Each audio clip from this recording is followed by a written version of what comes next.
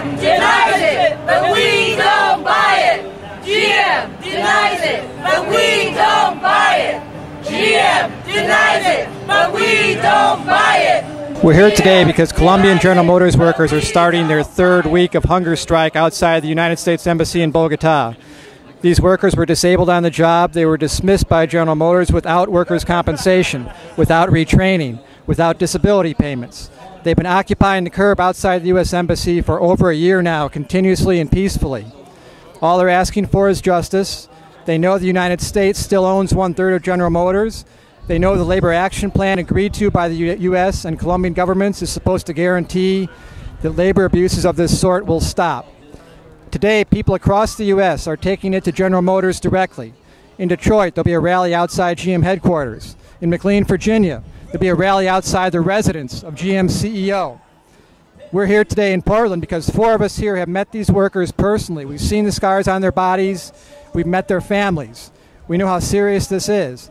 And we're asking everyone to join us in appealing directly to General Motors and to our government to act now for basic justice for disabled workers in Colombia victimized by General Motors and on hunger strike. For a year, there was no support from the United States and nothing from GM to try to fix this problem. So starting on August 1st of this year, they began a hunger strike. And so it's 2 weeks into the hunger strike, or almost 3 weeks into the hunger strike.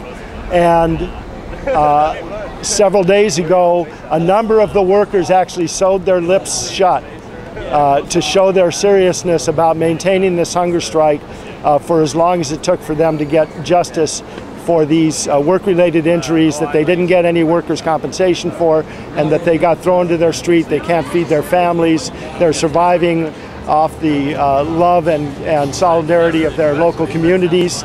And in the meantime, they're taking this drastic measure of a hunger strike to show the world that this injustice needs to be corrected.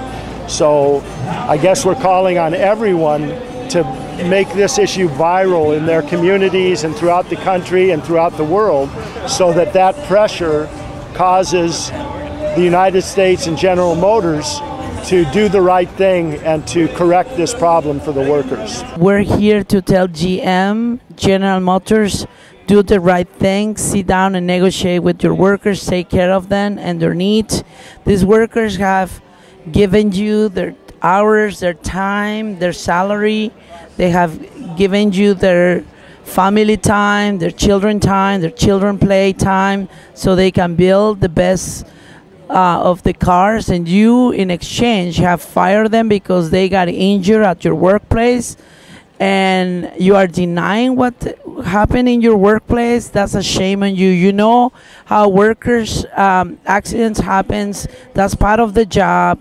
So you just gotta take care of it and pay for their medical bills and make them whole as much as you can, and their families. Firing them is not gonna get you anywhere. That's not an American thing. Americans, we take care of our problems, our responsibilities, we face them.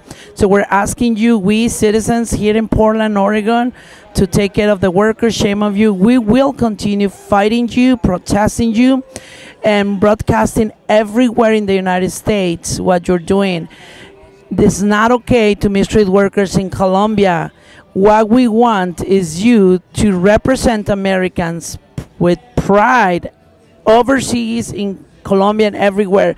So we're not gonna let you, create bad publicity for Americans here in the United States. GM, shame on you. This situation is one example of globalization.